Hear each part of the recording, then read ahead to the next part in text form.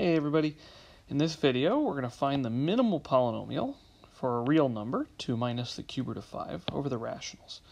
We'll start just by giving a nice name to this number. It's called alpha, make our life easier. And we note, if I subtract 2 from alpha, I'll get negative the cube root of 5.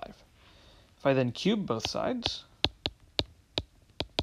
well, negative sticks around, but the cube root goes away. So I'll get negative 5.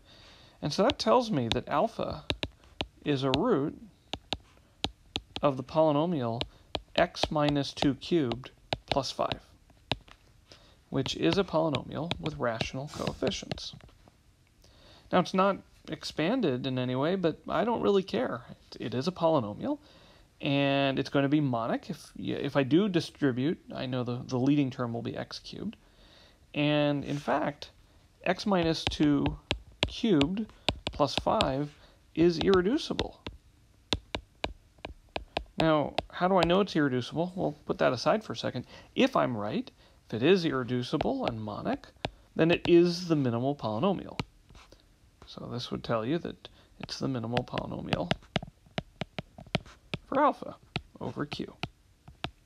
Okay, so how did I know it was irreducible? Well, this is a shift. Right? It's a shift by 2, right? Or minus 2 if you like. It's a shift of x cubed plus 5.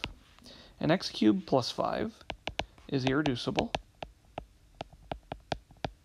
by Eisenstein's criterion with p equals 5. And we know that if you shift a polynomial, that irreducibility or reducibility is preserved.